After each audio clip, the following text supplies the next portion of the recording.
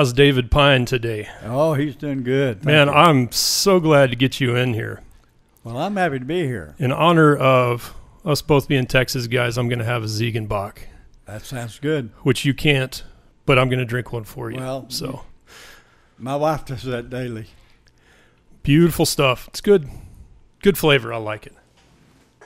So I want to kind of walk us into how you wound up here. You and I had never met before, but every time I am on Facebook, I would see somebody share a photo taken by David Pine. Well, I appreciate that. And I've never seen a bad one. I've never seen. I mean, I look at that and I would go, man, this guy is squared away. He knows what he's doing. I'm a photographer, but I'm a hack, and I'm watching and as it got more and more frequent, and I over the years, you had more and more friends and more connections. They kept coming up. So finally, I just threw you a friend request and saw everything. And your stuff's amazing. And then we're connected through a lot of people, and I really got into your work. And you're doing some video now, and you published a video that's particularly meaningful to me. And I was like, that's it. You're going to the top of the list. Let's get you in here. So I really appreciate you coming in. And let's kind of do a bio. How'd you wind up here? Well, I was the president of a communications company, and I retired 20 years ago. Wow. And I've always been so busy all my life that I just didn't cotton to retirement so well, and I had to do something. I have a neck injury, so I can't play golf, and was my other love. So I had fallen in love with still photography when I was a GI in Vietnam, and so I went back. Went and bought a DSLR, and I just fell in love immediately because for the first time I couldn't take just 24 or 36 pictures. I could take 1,000 pictures because of the digital era. And I learned I shot on an average of, I would say, 10,000 photos a month. And, a suggestion I would give to anyone learning digital photography of any kind is first learning the language. Because when you understand the language, then you understand what it is that you're doing, and anybody can make a sharp image focus properly. Did you start with 35 when you were in the service? Yes, I started with a Petrie 2.8. Oh wow! And it was fun. I got hooked, you know. But as a GI, I didn't do a lot of drinking. So special services had, I guess, an arrangement for all the young GIs that they could go to special services offices, and they had a dark room, and they would let you process your film, black and white. Oh wow! And for free. And I thought that was tremendously cool because I would just, I couldn't do color. We didn't have the ability to do color, but I did a lot of black and white, and it was a lot of fun. It was, I did a lot of it. And you were in the Air Force? Yes, I was right? 7 years. What'd you do in the Air Force? What did I do? I was a loadmaster for special air missions out of headquarters PACAF in Hawaii, and I traveled from there all over the world. I was actually on Project Mercury. All right. Going around the Pacific, Australia, New Zealand, and Tahiti and Fiji, setting up antennas to see John Glenn. Cool. Fly around or orbit the Earth. Now, your loadmaster days, was that a single aircraft or single type, or did you work several? I had multiple because I did hauled anything. I've hauled cattle, I've hauled bullpup missiles, I've handled just about everything. People, the paratroopers, bullpup. Yeah. Huh? I remember the bullpup. We talked about those in one of our episodes about all the nukes around here. That's fascinating. So, I had to. It was interesting. It was a lot of fun. I got to do a lot of traveling. And for a young man to travel the world like that was a tremendous experience. So when I see people today and they talk about, say, socialism or something like that, I've seen it. I know what it is. I know what communism is. I know what someone being a totalitarian is. I know what freedom is. And I'm glad to have that in our country. We talk a lot about that on this channel. And what I've followed, of course, my parents are Vietnam. My dad's a Vietnam vet. And my mom was in support organizations for the Vietnam soldiers. So that's, I came up after that. But what's really been interesting is in the YouTube era, the guys who are my age who grew up in communist nations that live here now or maybe still live in Russia or some of the different countries that kind of compare how our lives were growing up. They're really from one different. to the other. Yeah, it's different. So when you're doing your work, your photography, when you're in the service, what did you photograph? What kind of stuff were you interested in? Well, once in Hong Kong, I hired a sampan and went out at sunset for no reason other than somehow my intuition told me that would be a neat thing to do with all the mountains that they have there and the sun setting between the mountains and all the sampans in the harbor. And that really kind of hooked me. Yeah. That did it. And the golden hour stuff. Oh yeah, it was just incredible, and it set a place in my heart that was pleasant. Yeah. That was made it special. I like photography, still photography in particular, because it allows me to capture a split moment in time that no one really has seen. I can catch 1/8,000th of a second. And if you can imagine how fast that is, that's fast. Or a bird at 1/4,000th of a second, or a jet plane at 1/2,000th of a second, or even something, as long as 30 seconds. It's just all magnificent that you own that moment in time. And no one else captured it. You captured it. And it's an ownership. Yeah, I've done a lot of astrophotography. I have an observatory. Well, you know what I mean. And it's fascinating when you're sitting here going through, sometimes hours worth of exposures. You think about how many ancient. Now, I have a move. Yeah, how many ancient images you've captured and how old that is, and it's to realize if you see light from a star, from a galaxy, that you're looking at something that could be 2 billion years getting to you. Yeah, it could technically not be there. Right, today. Yeah. Yeah, so it's, that fascinates me. Yeah. Yeah, that's kind of in the minds of everybody and stuff like this, that kind of wonderment. Well, it's shooting the moon and realizing that the Earth is what's moving so fast, and how fast we're moving and where we're going and how fast we're rotating and how fast we're moving through space. My God, to think that you have to shoot at, say, 1/200th of a second or 1/250th of a second in order to capture a sharp moon because the Earth is moving. Yeah. And people go, wow, you got to really have fast shutter speed? Yeah, you don't slow it up.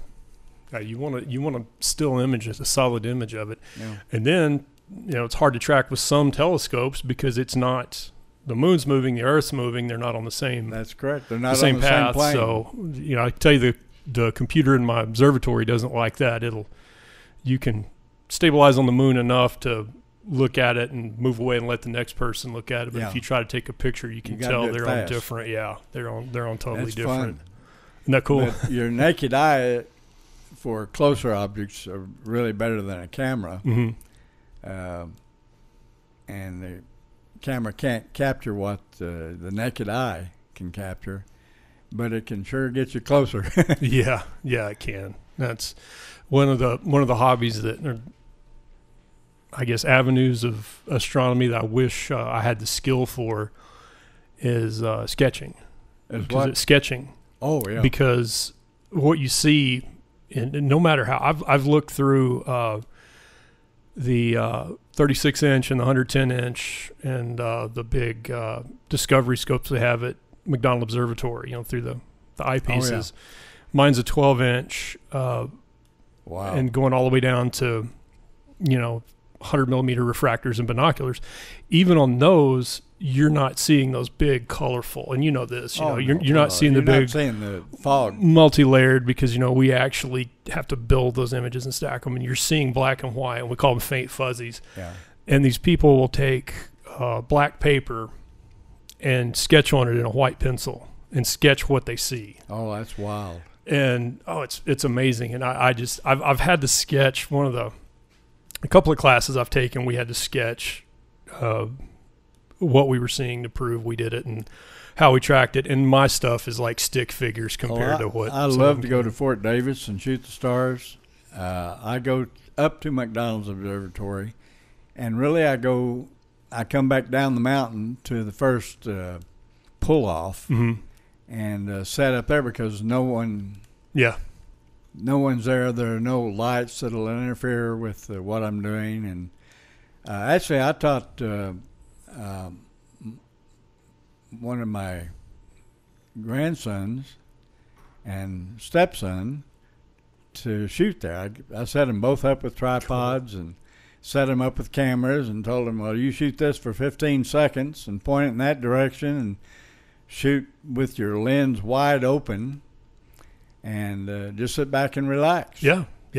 And it was fun watching them do it, because they would go, I heard, wow. It's amazing what you can do if you'll put your camera on a tripod and you open up the shutter in a dark area for a long time.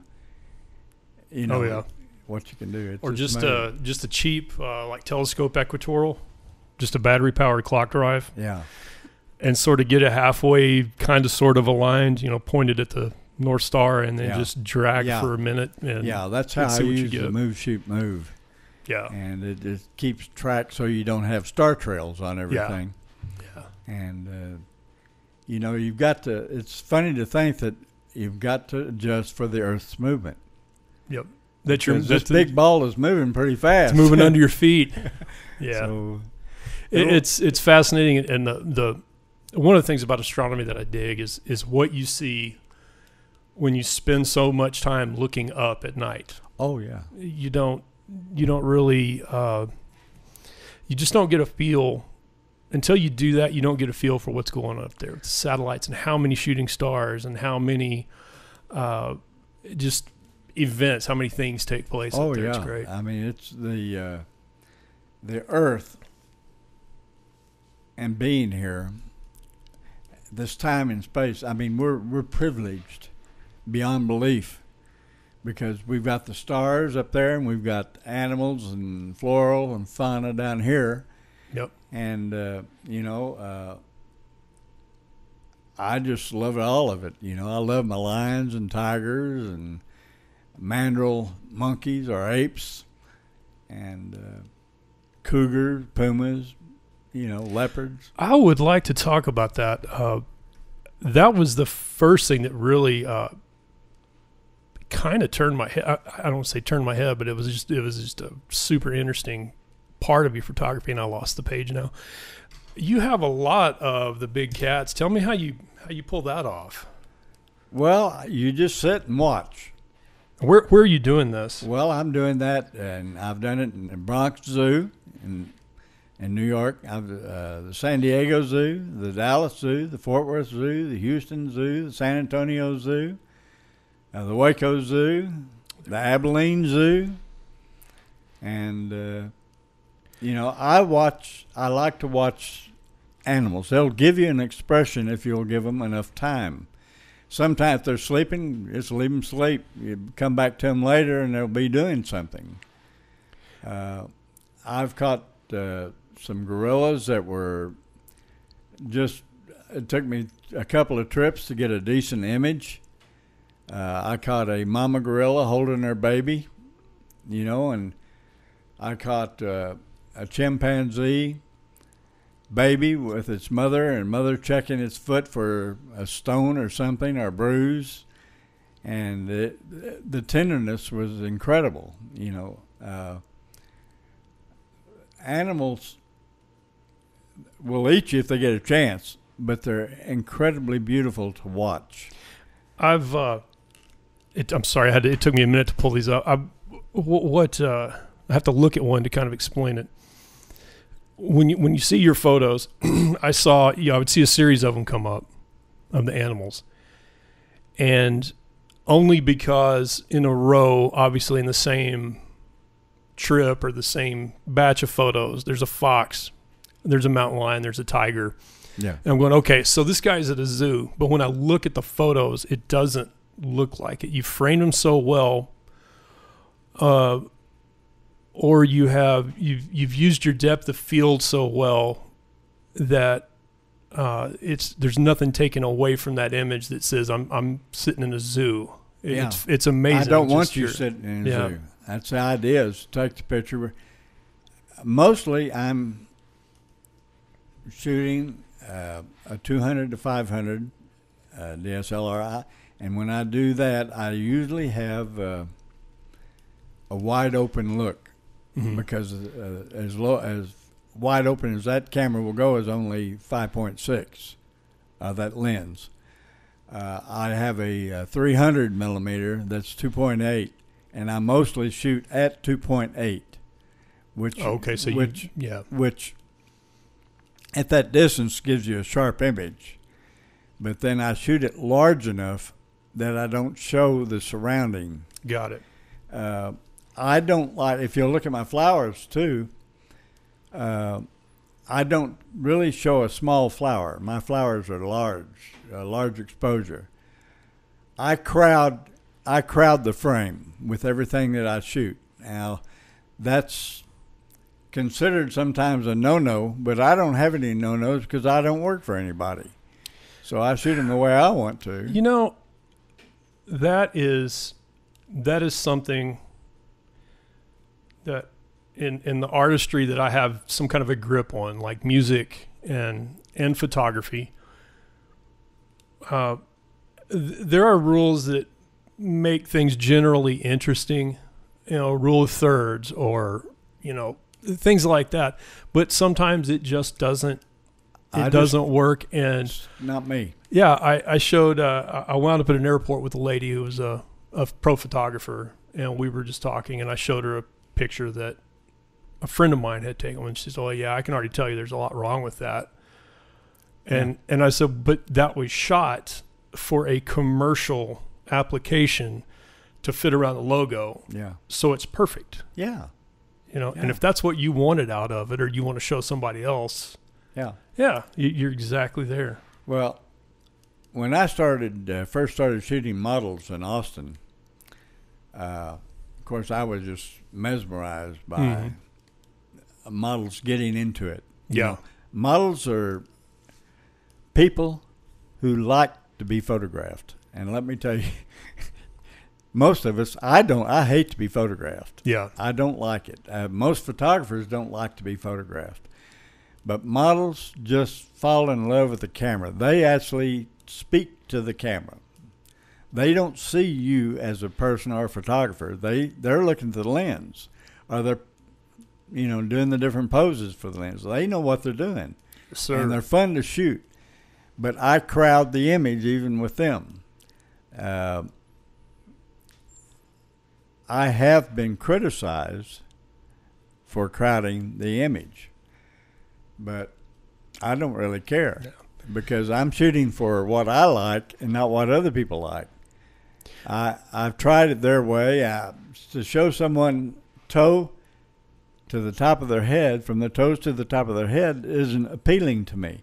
What's appealing to me about, say, a model or any person really, are their eyes. I don't really care about anything else. If they can, their eyes have to be predominant in the image, or I'm not happy. And that's just the way I feel about it. I'm shooting for me. I don't have to shoot for anybody else but me. I don't hire out anymore, so I don't have to. I shot a lot of real estate and a lot of architecture. I've got some beautiful shots of the Odessa Pump Building that I shot for an architect, and that was fun. I like shooting architecture. I like shooting real estate. I like shooting houses. They're fun. It's lighting is difficult. It's challenging, but it's fun. And but I don't do that anymore because, of course, last August I had 2 strokes. Right. Right. So I can't. For me to walk around a property now and carry a tripod is pretty difficult. And I don't have to, so it's not a big problem. But I did enjoy it. I did like it. I recently taught a fella in San Antonio how to get by shooting real estate. And what he should do and what he should not do. And for people that don't know, that was what you retired from, was real estate. Yes. Is that right? Yeah. Yeah. Yeah. And yeah, it's amazing. I'm trying to hold this conversation and look at your work at the same time.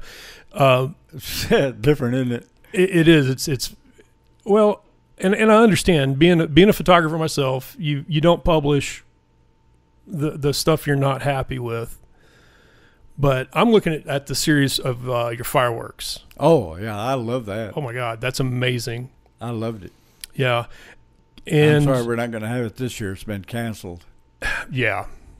That's if I'm hoping, if my health holds out, if I'm feeling well enough, and all the logistics get made, I'm hoping to be on our sailboat at Oak Creek.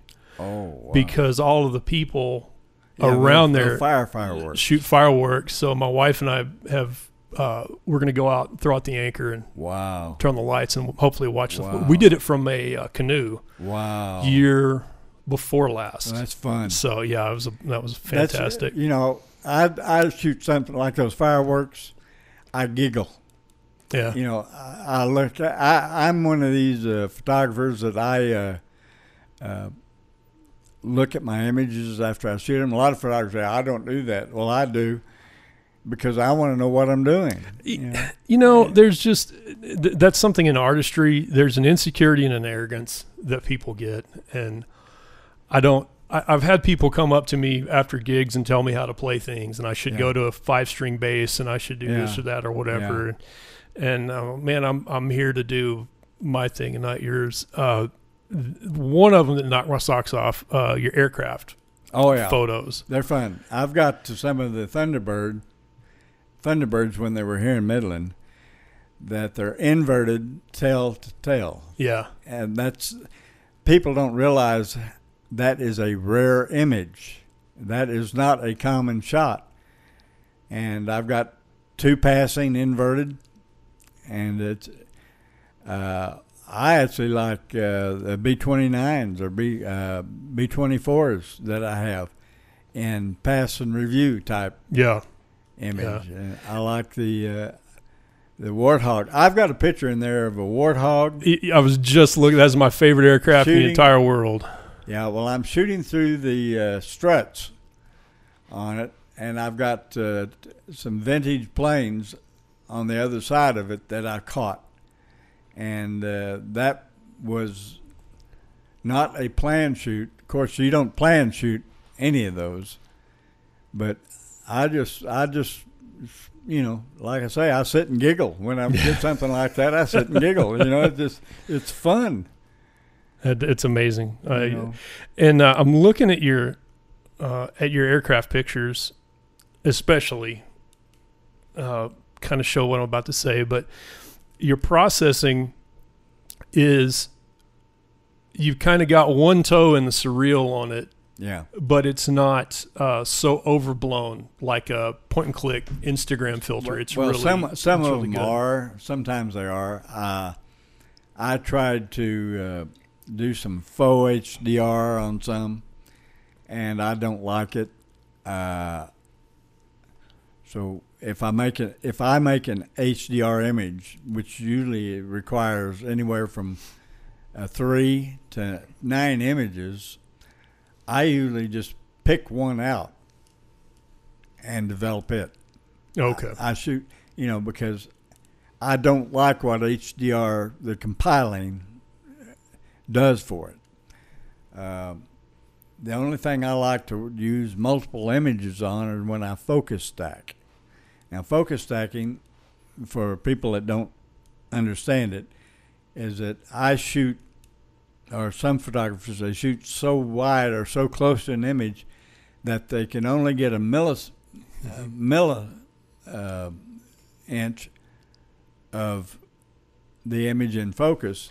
But if you make 50 images of the same image, you can change the focus on every shot and then merge them together and come out with a completed image. That's fun, but it's time consuming. It's time and data and processing. Yeah. Let me ask you, okay, I'm going to ask you for a tip because this is where I am. Okay. What I'll do let's try this. I'll tell you how I do it and ask how you do it. For instance, I did a session with a couple of models. Okay. And I had pictures in my head that didn't come out because of whatever reason. It looked awkward. It didn't look complete or whatever. And I shot the entire session and I put it away and I came back to it later. I just let it soak for a long time and I sort of forgot about it. I guess I forgot what I was trying to do. So when I looked at it again, it was almost like looking at somebody else's work. And then is that how do you feel about that? Is that how you? I do that all the time. Okay. I go back and I'll find an image that I shot 3 or 4 years ago, and say, "Wow, where has that been?" Okay. Good. You learn. I don't care who you are. I don't care how proficient you are at post-processing. You learn every time you do it. You go through different styles. I do it all the time. I'll see an image. I want to redo that image. I shoot raw. I only shoot raw. That's what I do. I don't shoot JPEG because I want the capability of, manipulating all of the image. Yeah. The colors in particular, because you get the greatest dynamic range when you shoot raw. But and I use Photoshop and Lightroom all the time. Then every once in a while I'll jump in to say Luminar. Mm-hmm. And Luminar does some pretty neat, does 1 or 2 things real neat. And I'll say, that would look good on this image. So I'll go find the image and bring it up and play with it. I use some in on one, and I've got all the software. I'm a junkie. I can't help it. But the best editing software on the planet is Photoshop. We all want to get away from it for whatever reason. We all want to leave it behind for whatever reason. We all want a magic pill someplace for whatever reason. But when push comes to shove, and the cutting, as you say, Burdizzo, Photoshop and Lightroom, magic. The reason I think people want to get away from it, and the reason I did not go to it, was the subscription aspect of it that a lot of services are going to. I use Affinity, which is nothing but a Photoshop clone. Own all 3 of them. Affinity is the same thing, and they all do some of the same thing, but when I get stuck on something, there's nothing that I can get out of and I tell you what makes Photoshop so powerful. Selections. Mm-hmm. You can make selections in Photoshop like no other program. I can select anything. I can do it through color. I can do it through the pen tool. I can do it any number of ways. And they just recently had an upgrade that's even getting more intelligent. You know, they're You know, they're the king. They're the boss. That's the amazing thing about the whole technology of it. Is I have two options now. I can bring my expensive DSLR and all the crap, or my phone that shoots. It's amazing, isn't it? Just remarkably, depending on what I'm going to do. But I wanted to ask you a question while we're on that topic. Coming from black and white film era, processing your own, and then I'm assuming you did what everybody else did when you moved into color and things. You shopped it out, mailed it, or took it to Walgreens or whatever. When you shoot now, do you shoot with your processing in mind? No. That's the thing. No, I'm trying to capture an image. Okay. I have something in my mind for that particular shot. It intrigues me. It fascinates me. It's beautiful, quirky. It's pleasing, and I just want that image. If I can make that image better, I will. But I try to capture the image I want. Mm-hmm. I don't say, well, just shoot and go and just see if you get lucky. Sometimes you get lucky. Everybody gets lucky. Yeah. But I try to plan what I'm going to shoot. For instance, I like water drop photography. Now, I want to tell you what. That's the hardest thing I do. It really is. I can't imagine. You're trying to time a drop going into making a splash that's pretty, you know. And that's hard. That's really hard. I've tried it any number of ways. I take little rocks and I'll drop them, you know, one after another, just dropping them in the water. See how it splashes, if I can capture the splash. I like smoke photography. That's really intriguing. I never thought about that. I've got a smoke machine, and I've made quite a few images of. So one of the coolest images I made was a porcelain dog surrounded with smoke. It looks surreal. Oh, cool! Yeah, I'll go to Michael's or one of those places, and I'll buy little toy cars, and I'll shoot them doing different things. I'll even drop them in the water. You know, it's fun. I have my friend James Storms, who's on this podcast a lot. He gave me it's a little Hot Wheels track kit. Yeah. This is right when I got out of the hospital. It's a Hot Wheels track kit and a Polaroid cube camera. Yeah. And distills it's fun. Remarkably good 1080.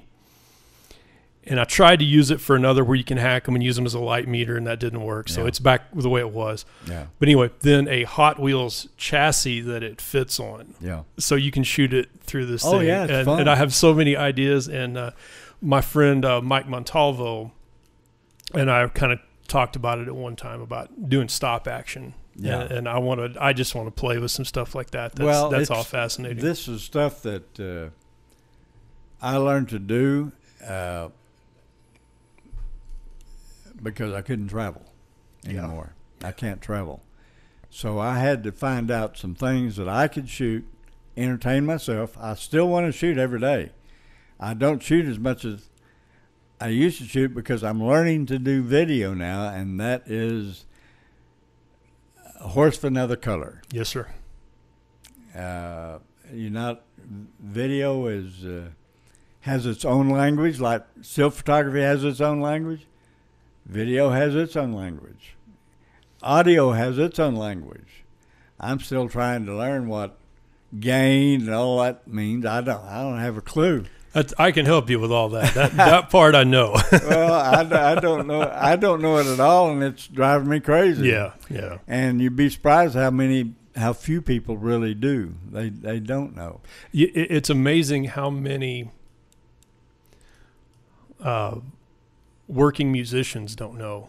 Yeah, and that's I have been very fortunate to have a lot of really squared away audio engineer folk in my life. You know Ken Morgan. He's crossed Ken Morgan. Tim Kreitz has helped me immensely. And then Rick Morgan, no relation. He's a guitar player I worked with. All those guys speak the language and have helped me. And it's just another thing. I want to ask you this. One of the reasons you're talking about experimenting with different processing software and things. I stick to one. Now I'm not experimenting as much as you are. I play all the time, but I don't. I do, but not extensively. One of the problems I have now, of course, I'm into audio and I'm into astrophotography and I'm into this little hobby. So I do some video and all of this stuff. And I have a infrared rifle sight that's like running a space shuttle. I feel like my brain is full. My drive is full.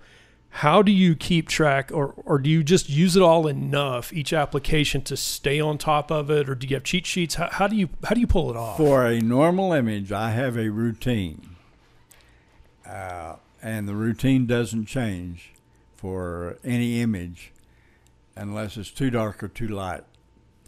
Generally, my exposure is spot on. Mm-hmm. When I say exposure, I'm talking about the lightness of the picture. That's usually about the best. What I alter is I reduce my highlights. Mm-hmm. That's the whiteness, the white pixels you have in your image, and I open up my shadows. I do extremes. I go in opposite directions. Okay, and then in say Adobe Camera Raw or Lightroom, they're the same one. I take my sharpness and I move it to 95 to 100. So you go up. I go up to 95 or 100. Okay. So I do the well, go ahead. I'll talk. Well, what you have to be careful of when you do that, because the new cameras with the ISO capabilities that they have, you can induce noise real easy. Mm-hmm. So depending on what my ISO is, I'll reduce the noise level. Oh, okay, I understand. After I sharpen, not before I sharpen, but after I sharpen, and I put a little vignette on it. I remove the chromatic aberrations. I've never seen a chromatic aberration except doing video, but I still adjust it for the lens that I'm using with the camera, and I reduce the chromatic aberration. Then I save a large JPEG image. My image, I don't save a small image. I don't create a small image. Mm-hmm. I don't either. You know, that's you can always make a large image smaller, but you can't make a small image larger. Right. You know, that's because of pixels. And I either save off in JPEG or PNG. Some people save off as TIFF images. You'll run out of space one day. Yeah. You know, and I've got 8 or 9 hard drives. And unless you're displaying it like on your own web page or like not a Facebook page, but an actual your own URL and your own thing, nobody's going to let you post that much. Much I have never had trouble. Yeah. I have had trouble trying to email that large. Yeah, the big ones. You know, but you can get around that by putting them in Messenger. Mm-hmm. On Facebook, you can. I just never had trouble with Messenger, where I have with email, and you can Dropbox. I do. I use Dropbox a lot. Well, Dropbox is pretty awesome. Yeah, I've got 2 accounts, and one of them's good, and one of them's not so good, and that had to do with me buying a new computer. Yeah. So.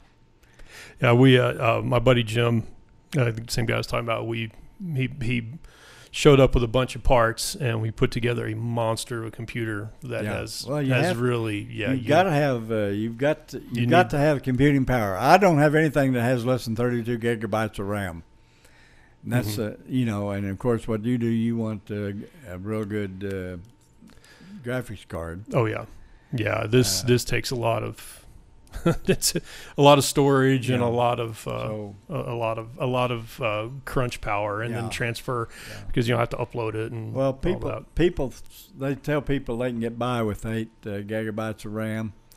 I'm saying, yeah, okay. You know, if you do 1 or 2 images a year, you'll be fine. Yeah, if that's all you do is that little bit. Yeah, but, that's the most important thing to me in computing is the RAM. Mm-hmm. I've got to have I've got to have space, but I do that with external hard drives. I don't save my pictures on my hard drive. I save everything to either Dropbox, one of my cloud servers. I've got 2 or 3 cloud services too. I ought to be ashamed of myself for all that I've got, but I had this again, bringing up Jim. I had this conversation this morning online. I'm having this existential crisis with how to set up all my stuff that I have this computer networked with that one. I've got it all on a mesh network, and I have this going to this hard drive, and then I have this one backing up to this one, and I really should just stick it all on the cloud, but I'm still it all just or Dropbox or something. I have everything on Dropbox. I have everything in the cloud, and I have everything on several hard drives. Yeah, because I have in the past I have had hard drives crash. Yeah, I'm terrified of losing data. You're talking about several $1,000s to recover. And I think I think they're crooks. yeah, and I have them backed up to each other, but so I back up my backups. Yeah, you know, and I don't worry about my programs. You can always reinstall programs, but you can't reinstall lost files. Yeah, your stuff, you can't go take that picture again. No, that's gone forever. Oh, that is gone. I have just thousands. When I spent over a month in the hospital, so I thought I'd take the opportunity and organize my files. Better organize my files. And my files are fairly organized. So, and that's the difficult thing. So I put lions, tigers, monkeys, you know. I see, and I try. I can't figure out how to do mine. I've done them by geographic location. I've done them by time. It's still fresh enough in my head. If you want to see the picture I took of, I don't know, the coffee plantation in Colima, I can go find it. Yeah. You know, eventually I'll run across it, and then I just started. I started doing what I call them phone dumps. Yeah. Every once in a while, I'll just take my phone, dump it into a directory, and then back it up because, you know, if I took it on my phone, it may be a while, but I'll find it. Yeah, so, I understand. I want to ask you. I was trying to think of interesting stuff to ask you. I don't follow a whole lot of pro photographers because there's just so much stuff out there. But there are a few, Sasha Leindecker and a few others, that are doing work. What's fascinating to me right now, what really catches my eye, are the people who are doing very simplistic setups, single lights, good cameras, you know, obviously medium format and stuff like that. And that's sort of what I try to do because, first of all, it's cheap. If you do it right, it's easy compared to having a studio. I mean, you know, and my background, my only training was photojournalism and then portrait photography. Yeah. So, you know, we're talking a triple light or a butterfly or something crazy like that you have to set up. Whereas you can drag one, like a spot or a soft box or something like that. Yeah. Where are you on that? What do you think is appealing right now? I love lighting. Lighting helps you create shadows. Mm-hmm. And oddly enough, that's what you're really after. You want that type of shadow that is attractive and that is interesting, because it's like the Renaissance. The Renaissance was created by artists who created shadows. Mm-hmm. You know, three-dimensional. It gives it dimension. Lighting is the same way. Lighting, you've got to have a key light. You know, you may want to have a side light, and you want to have a hair light, a backlight. Mm-hmm. You know, you maybe want something lighting the background only. There's this. It's fun to play with. I have more lights than brains. You know, I've got. I've got 4 Pro photos. You know, and I've never used but 3 of them at one time. I've got all kinds of Godox. I've got the new Godox round head that I'm fascinated with. I use lighting is. I use lights outdoors. Mm-hmm. Okay, light gets rid of sunlight. Oddly enough, people don't understand that. Why are you using it? There's plenty of light out here. Well, I'm getting rid of the shadows. Mm-hmm. You know, I'm getting rid of the brightness of the sun. You know, I'm helping create a shadow on this side of the face, or you know, whatever your purpose is in doing what you're doing. You can light with one light real easy. Paid photographers do that all the time because they'll stick it way up on a pole and shoot it directly at you, or they'll, you know, if they have you inside a room, they'll shoot it against the wall, Mm-hmm. and they're really creating a large softbox. Lighting is a challenge and fun. The best person I know at lighting really was a photographer here in Midland at one time, and he is Tony Corbell. Mm-hmm. He worked here in Midland as a photographer. He started off with Henderson, I think, and then he had a place in Delwood Mall. I remember him, yeah. Okay, and now he's world famous. Yep. And he's world famous for lighting problems. He says he's a problem solver when it comes to lighting, and I get a kick out of him. He's excellent with lighting. You know, with digital, like you said. And I know Tony, by the way. Oh, cool. I've met him, but I never. Yeah. This is way. I've been with him way several back when. times. Here in Joel Grimes. Yeah. Yeah. Remember Joel I've been Grimes. with him several times. Of course, we did a lot with Sam Hollis too back. Yeah. You know, with the high school. I've been yearbook lucky enough guys. to meet many of these people, including Moose Peterson. And, Mm-hmm. you know, they don't remember me because I was that little old man over there, you know, but Yeah. Yeah, those were the days. Corbell liked my work. He highlighted some of my work for me. I like him. There's so many good photographers, and like I say, if you learn the language, you can be just as good as them. Mm-hmm. It's just not a problem once you understand what aperture does, what shutter speed does, and what ISO does, and you learn what to call them, you learn where they are on your camera, and you throw out the exposure triangle out the window because there's no such thing as a triangle in photography. That's a misnomer, and I think it's terrible. And if you have to learn what stops are. Now, aperture has their own stops. Mm-hmm. Shutter speed has its own stops, and ISO has its own stops. And somewhere in here, they're balanced. The Sunny 16 rule is a good place to start learning. And that's to say, if you set your camera and manual at f16, that's the aperture, that's the size of the hole in your camera, a shutter speed of 1/100th of a second, and your ISO at 1/100th of a second on a sunny, bright day outside, that ought to be proper exposure. Mm-hmm. It could be, it's 1/200th of a second or ISO 216, but it's somewhere in there. And it means if you adjust one, a stop, you have to adjust the other one, a stop. Okay?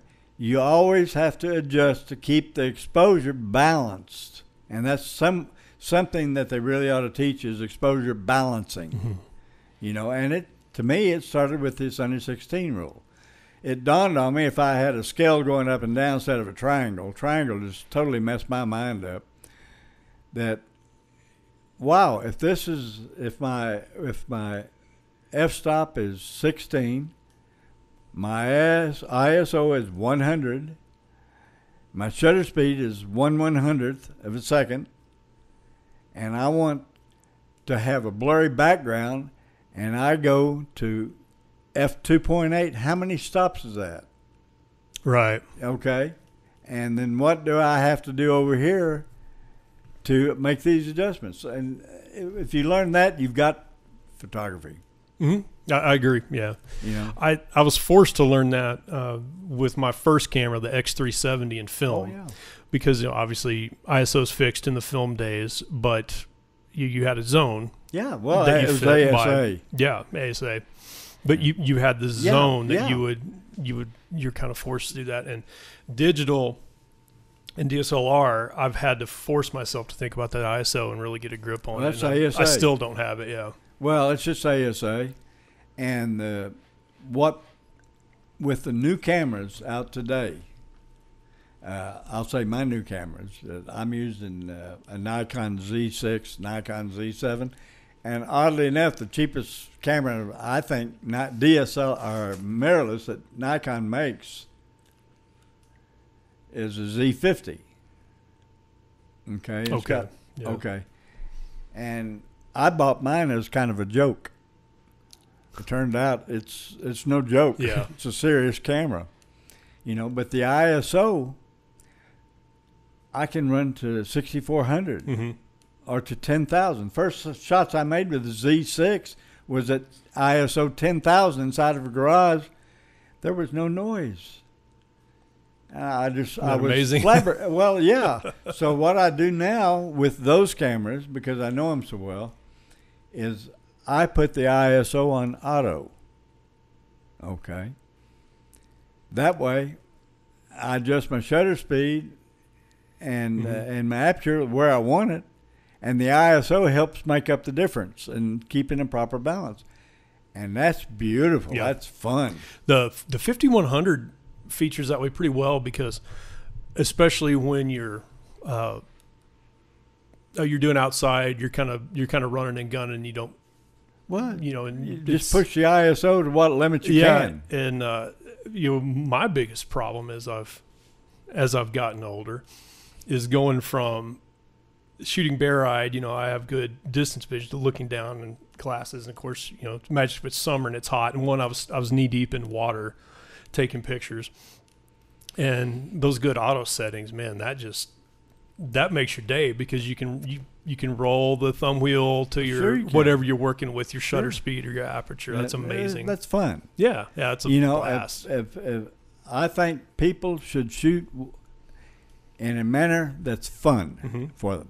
What I really think is that people ought to make as many images as they can, because then they'll say, well, how do I do this? How do I do that? You know, if I had done this, it would have been a little better. Had I not frozen the bicycle wheels and see where I see the spokes like it's standing still, that would have been better if they had showed a little motion. What do I have to do to do that? You know, a prop, for instance, if you'll notice my plane shots, airplanes, the props are never frozen. You've got to find the fine balance in there to show motion in the props. You know, that they're going around and around, because if you freeze them, anybody can freeze them. You can shoot high enough. But then a jet, on the other hand, you've got to shoot at 1/2000th of a second, or you'll never get it. You won't get a picture of a jet. You know, you get a picture of the coming out of the tailpipe. Yeah. Well, that's amazing. And again, digital, man. It's just thinking back to film days when you had to wait. And God, that was horrible. I've had. I'll tell you what I've been working on lately, which is not as interesting as anything you're doing, but shooting black and whites It's fun. digital and processing, because you remember when we did black and white, you had the options of the color filters on the camera, and then the red filter on the enlarger. And I remember our project in learning camera filters was an example of real estate photography. Yeah. Where you wanted to tone down the stop sign in front of the house or whatever. You put know, a neutral density filter on the it. telephone poles. Or anyway. And then what you can do with the red filters on the enlarger.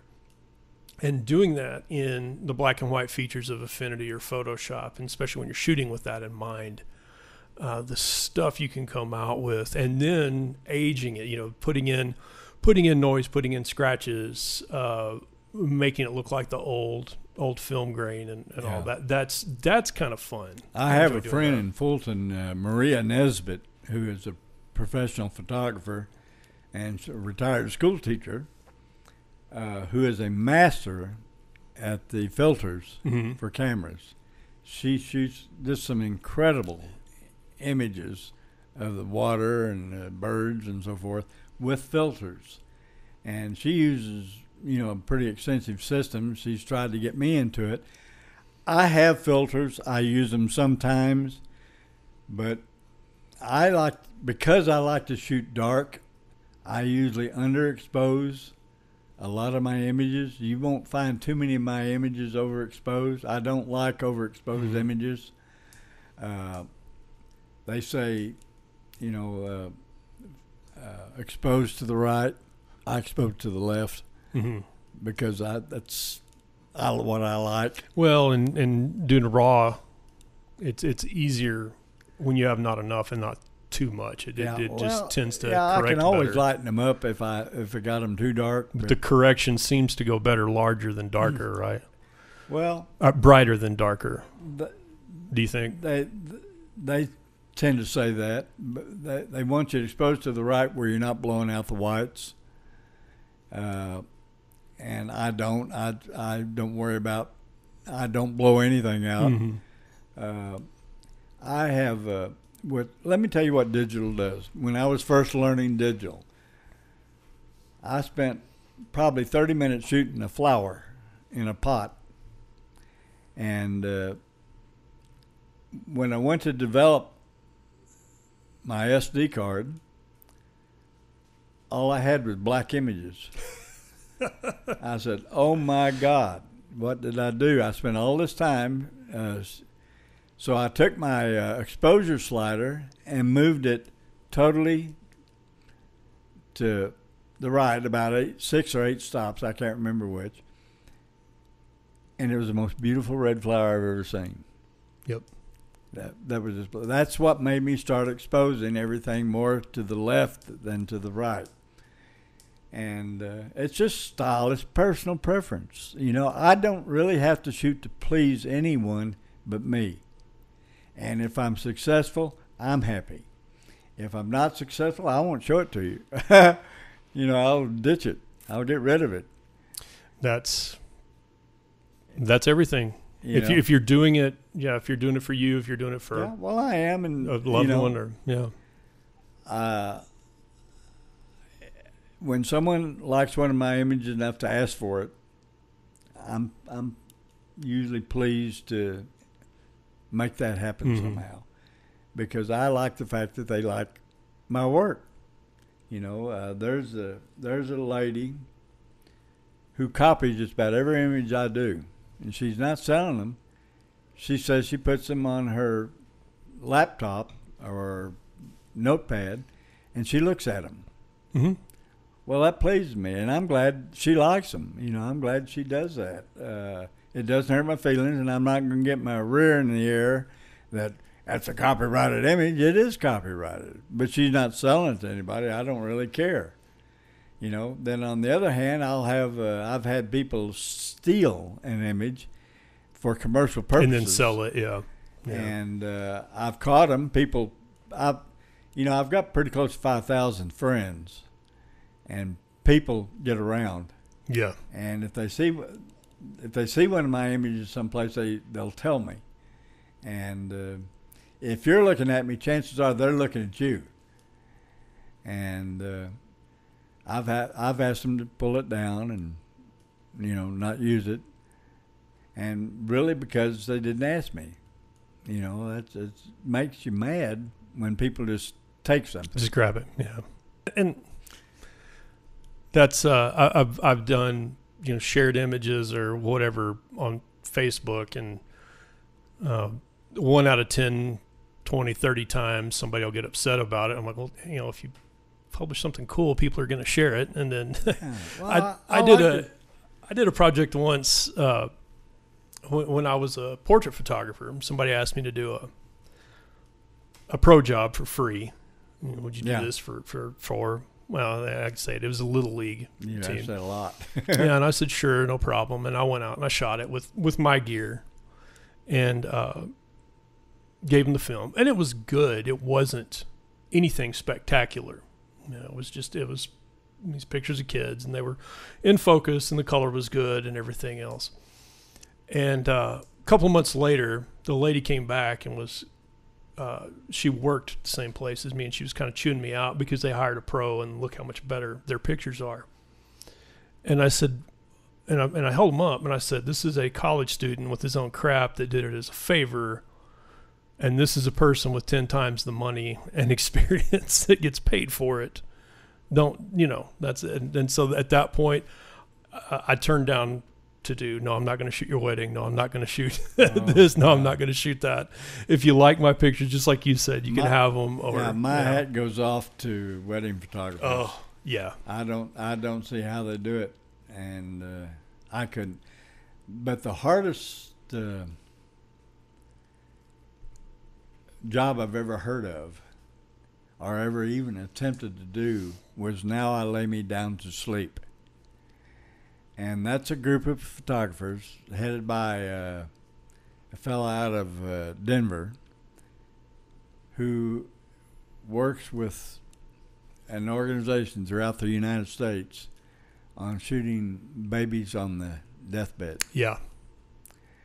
And in order to become a photographer for Now I Lay Me Down to Sleep, you have to go through a course. They just don't turn you loose to let you be a photographer now. For Now I Lay Me Down to Sleep. So I said, well, I can do that. I'll take a course. Well, I was in tears. Yeah. And so I called the guy and said, I can't do it. I said, because I'll never stop blubbering long enough to make the images. That's too hard. I've taken pictures of a lot of dead babies in my career, and well, you know what I mean. Yeah, I couldn't do that. That's why every time the memes and the cartoons and the jokes about sleeping with a baby come around, I'll tell them, man, I've taken a lot of pictures of little dead gray babies because of co-sleeping. And I can't do it. I wanted to do something benevolent. Yeah. And it was too difficult. I found, I'm pointing to my office that you can't see. Okay. I found it's probably 6 or 8 rolls of 35 that I took during the Del Rio floods. And they're just negatives. I shot them all to have them printed in negatives, and I'm just about ready to look at those again. I think some of them are pretty rough, but no. But I think it's. I don't think those are rough at all, and because you're experimenting, you're learning something every time you do it. I think the only thing wrong with photographers is that they don't shoot enough. Yeah, I had. I went to the store. I don't remember which one. Oh, Walmart. And I bought a bubble machine. Yeah. This is crazy as the dickens. And I started shooting bubbles. And then a little kid was next door, and I said, hey. I asked Mother, I said, can I put this bubble machine over here and shoot your kid with the bubble machine? She looked at me like I was crazy and said, well, okay. And I said, I want him to stand here, and I'm going to put the bubble machine here, and I'm going to turn it on and let it go. And this one really goes with a lot of bubbles. That's cool. And that kid was so delighted that he gave me every expression in the world shooting him, and it was fun, you know. So that's the kind of thing I like. I like anything different. I like anything that will put a smile on someone's face or on my face. That is what makes a successful shot. Mm-hmm. Now, speaking about good shots, photographers only make a handful of good shots every year. Only maybe 4 or 5. Yeah. That are really good shots. And that's it. The pros, you know, they make good images, but they don't make really good images that often. Make a successful image, but not a. Yeah. You know, it's like the guy that shot the Afghan woman. My God. You know, what an image, you know. The guy that shot Ernest Hemingway, you know, wow. Yeah, Picasso in his studio. That was a big one. You know, just wow, you know. Now, just they're simple shots, but they capture the moment. I've got one of a bar manager in Little Italy in New York. This is the guy that looks like the Don himself. And he's just hawking people out on the street to come into his restaurant and eat. Yeah. You know? And it's amazing. You know, it's just. There's one of my buddies did one. It was I think it was a high school photojournalism project, or it may have been a high school newspaper story. There used to be a bunch of old men that played chess every morning at Washington Park. Yeah. And he got some shots of those guys with the old knurled hands and the wrinkled faces and all, with the good solid morning light under the shade of those trees. And I hope he can find them. We'd talked about them, but I'm not sure where they were. But things like that, and that's that snapshot moment in time. There's one. I was telling my wife about this just the other day. There's a hotel in Galveston that I had a work conference I had to go to every couple of years. It was always there.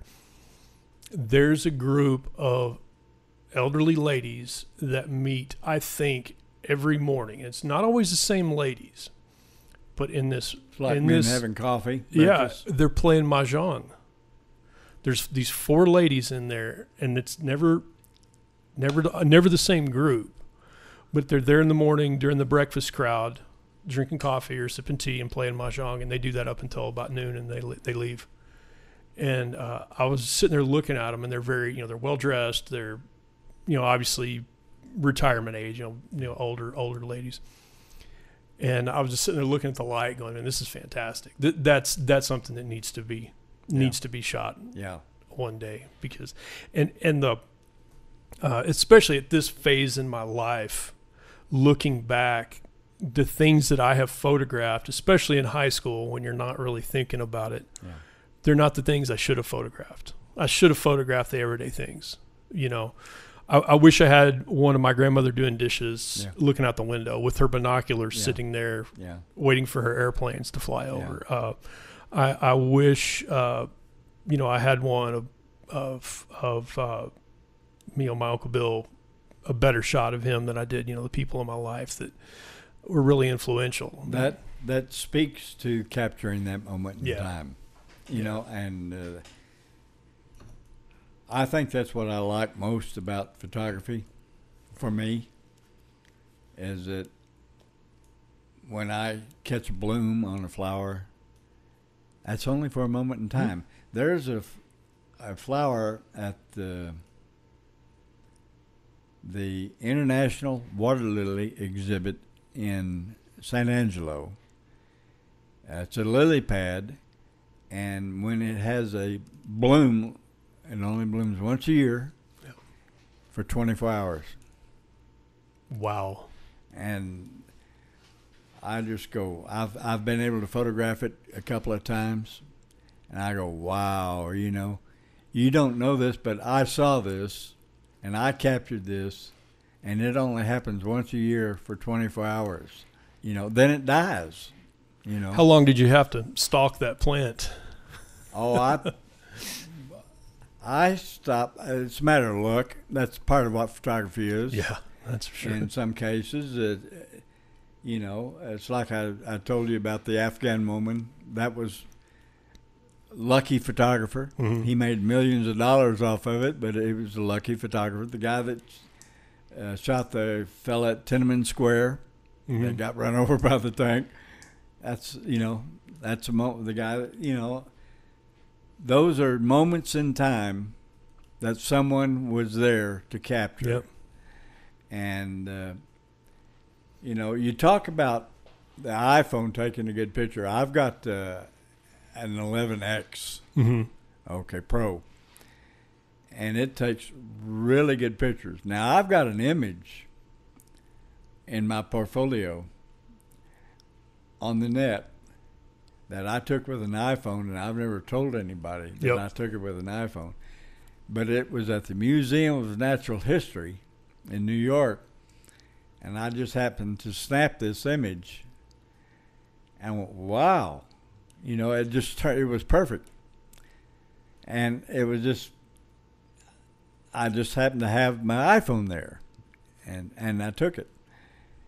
And I've never told anybody.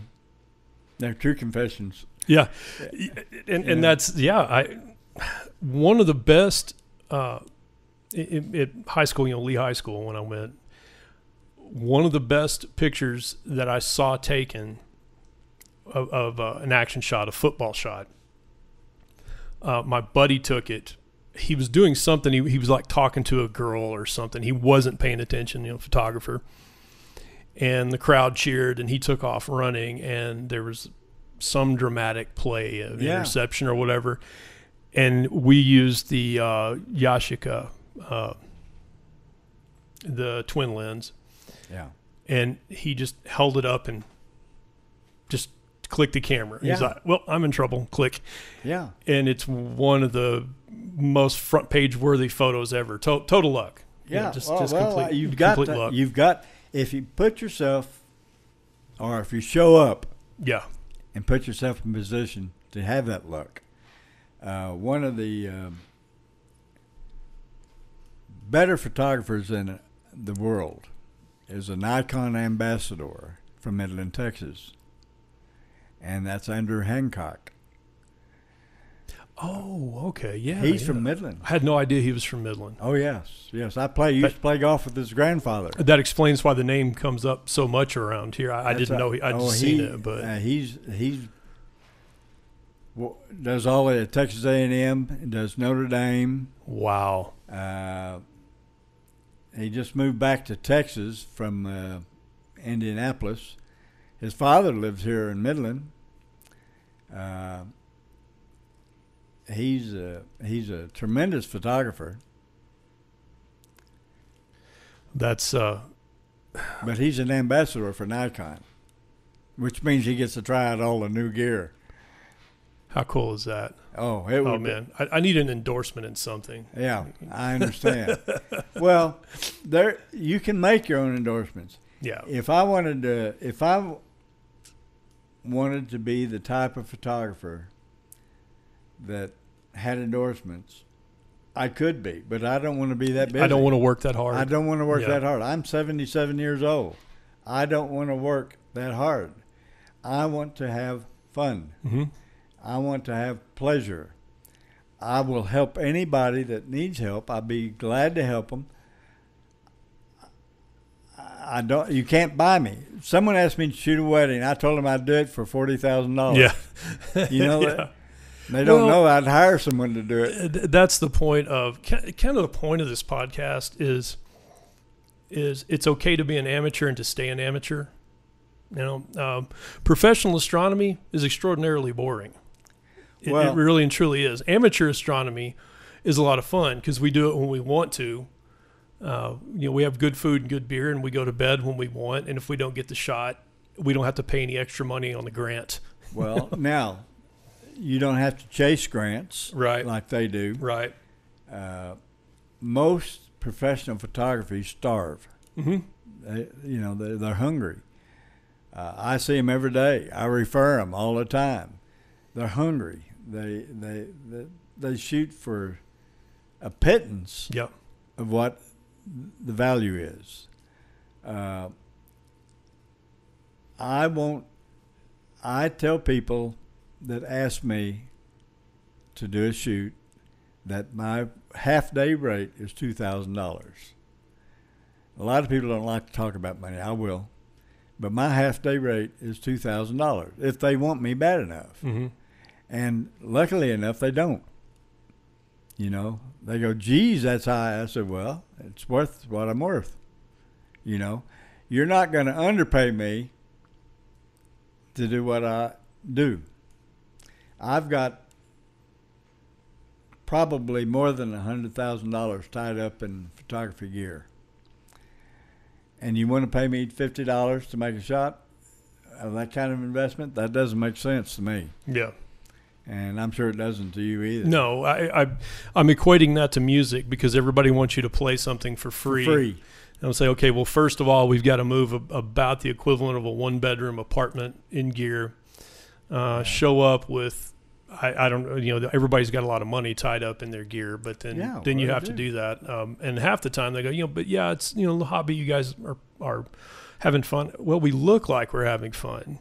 You're working. Because that's what you're paying me to do. You're working. I'm working, and I might have a headache, and my wife is mad that I'm supposed to be having dinner with her or whatever is going on. It's a job. I've been lucky enough to shoot the Texas KGB band, Kelly Green. Yeah.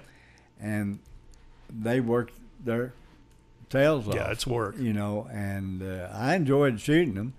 She sounds like Janis Joplin. Mm-hmm. Just she's gravelly. Yeah. Yeah. Just wow. I go, that's crazy. Yeah. That's fun. And there's if I could have my choice of what to shoot today, there is a singer I would shoot, and I would almost pay to shoot her, and that's Angelina Jordan. Oh yeah, yeah. That girl she's 13 years old. It's from Holland, and she has a voice that I think she's going to become one of the best singers in the world. Mm-hmm. Yeah, she's all over the place. Oh, she's that good. I've listened to everything she's done, and I'd watch her a lot on YouTube. But she is just tremendous, and she won Norway's Got Talent at the age of 7 years old. Yep. There's so much going on over there. It's hard to realize there are people like that. Well, we're about to out-talk our batteries. By the way, when I was going through all this, is today your birthday? Yes. Happy birthday, sir. Well, thank you. And thank you for coming in on your birthday. Well, thank you for having me. I was getting ready to save images and what I was going to talk about, and I see, your happy birthday. Well, fantastic, man. Well, I hope you have a great birthday. You do anything special? No. Just to live. That's me. Just having another birthday is a gift. That's a gift. That's a gift. Well, cool. Well, thank you very much for having me. Thank you. I appreciate you coming in, and we'll have you in again. I'd love to get you and baby John Capadonna and maybe my buddy Mikey in here, and I'll talk. Didn't he go to Florida for a while? He did. He's back. He's back in town, I believe so. He went to college. He's just right over here behind me. Okay. And now your photos and all are pretty much hosted on your Facebook page, and your photos are public. Is that correct? Pretty much on my Facebook page and my David Pine Photography Facebook page. Okay. And on David Pine Photography Instagram. Okay, good. We'll put them on there. Fantastic. Well, thank you, sir, and we'll do this again. Thank you so very much, man. and there's a lot to learn from you. And in fact, I'm going to be, when I process this video, I'll be making notes of stuff to try. Okay, well, I hope it's good, and here's to you. Cheers, sir. Thank you very much. Enjoyed it. You bet.